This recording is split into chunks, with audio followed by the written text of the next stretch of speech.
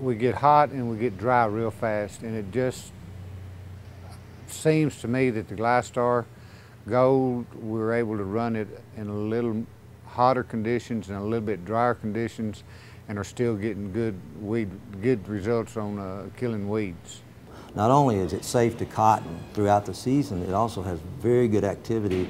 And say when your environmental conditions are not just perfect for good activity from glyphosate products, i.e. up in the Midwest when it's dry winter and a dry spring, and these weeds are growing, but they're not growing very fast.